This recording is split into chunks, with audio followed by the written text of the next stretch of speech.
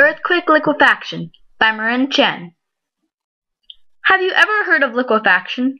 Liquefaction is a process that occurs after an earthquake. This is when water-saturated or thoroughly soaked sediment temporarily loses strength and acts as a fluid, unable to support buildings. Liquefaction usually occurs after earthquake shaking. The vibration from earthquakes causes water to seep in between sand and dirt particles, causing liquefaction. Having trouble picturing this? Think of when you go to the beach. When you stand in the wet sand by the water, your foot sinks into the sand. That is liquefaction, except this example is on a much smaller scale. The effect on structures and buildings can be devastating. Liquefaction is a major contributor to urban seismic risk.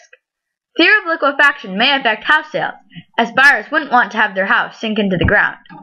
Liquefaction has caused significant property damage in many earthquakes. The Marina District in San Francisco, a shallow bay filled in after the 1906 earthquake, suffered some of the worst damage in the 1989 earthquake. The 2011 Canterbury earthquake also caused serious damage.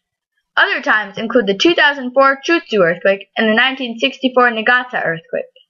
In fact, liquefaction is now recognized as one of the main sources of earthquake-induced calamities.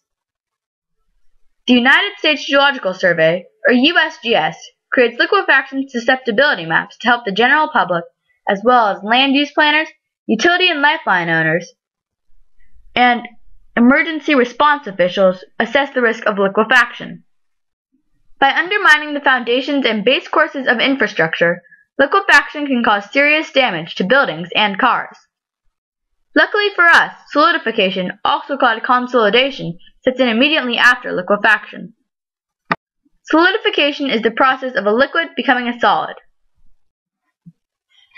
One way to protect yourself is to increase structural strength to resist any ground movements, and consider foundation modifications. Also, stabilize the soil to prevent liquefaction by removing and replacing the soil, as liquefaction usually occurs in places with loose soil.